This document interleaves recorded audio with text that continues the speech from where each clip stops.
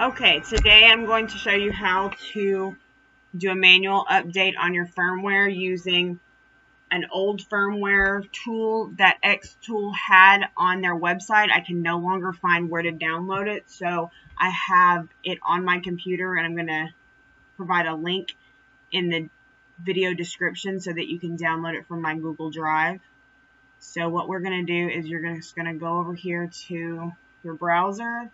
You're going to get that link and you're going to paste it in your browser. And it's going to take you to two files, okay? And you're going to download all. Now there's two files here. There's one here. These are drivers for the board, the control board for your machine. This is not mandatory. I think it helps my machine run smoother. And this is the firmware upgrade tool zip file. They will download, they'll go into your downloads folder. My downloads folder is extremely full right now, so I just created a desktop folder called downloads that already has it in there, but you're going to want to go into your original downloads. But you're going to get there and it's going to look like this. And what you're going to want to do is unzip these files.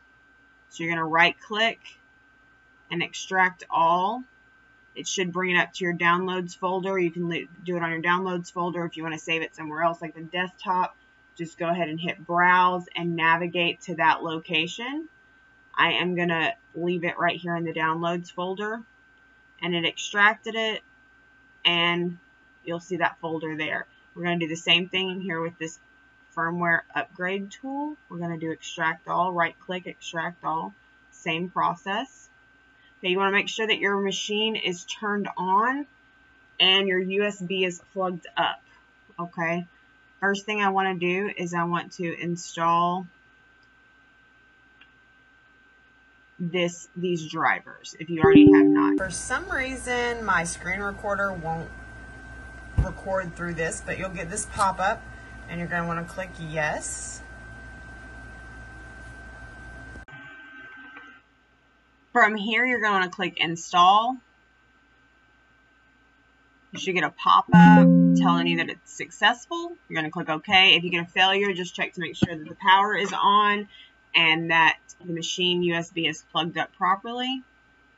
You're going to close that out, and then we're going to move on to the other firmware tool. So we're going to open our other firmware upgrade tool folder. It's in another subdirectory, and you're going to look for this exe file. You're going to open the exe file. It's the download tool, and from here you're going to, and when this window populates, you're going to select ESP32, leave it on develop, click OK. This new dialog box pops up, and there's going to be three directory navigations here. This top one, which they may already be filled out, but they may have my information, so you'll probably need to reset them. But you're going to click this here, and you're going to navigate to wherever it is that you saved your file. So you're going to navigate to your downloads folder here, into that folder, and you're going to go down. The first one you're going to select is the bin folder. Now the one that we're using is date modified 8/11/22 on my computer. You might have today's date since you downloaded. I'm not sure about that. Here we've got B40 30 006 01 B5, and then it's got a date code of 2022 0708, July 8th, 2022. So download or navigate to this file here. The second one you're going to want to navigate same way. You're going to have to go back through to the downloads folder, wherever you unzip the file at, and you're going to want to select the bootloader for the second one.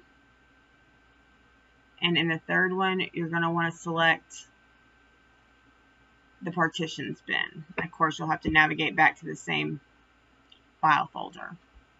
So you want firmware in the first one, bootloader in the second one, and partitions in the third.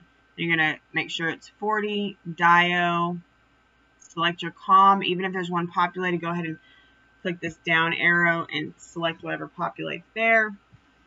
And you want to select the lowest right here. Okay, don't confuse this one with this one. That one's got an extra 0, so make sure you get the smaller one. And you're just going to click start. It's going to run in the background. It'll take a minute or so.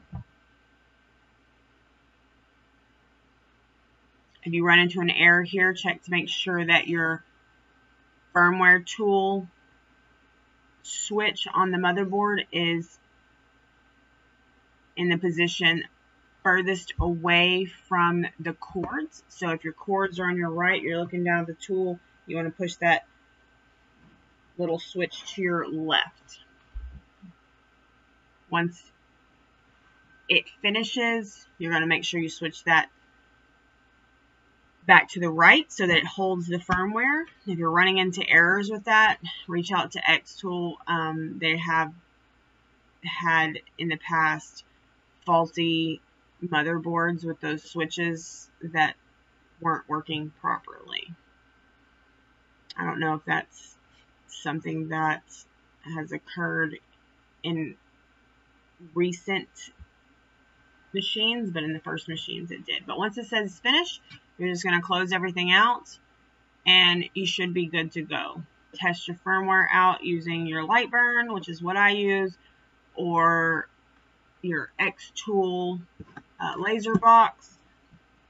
Test it out. If you're still having issues, comment below. Let me know what you're running through. Reach out to me on the Facebook page. Click the LinkedIn bio, etc. Get a hold of me, and we'll try to work it out from there. But thank you so much for your time, and don't forget to subscribe.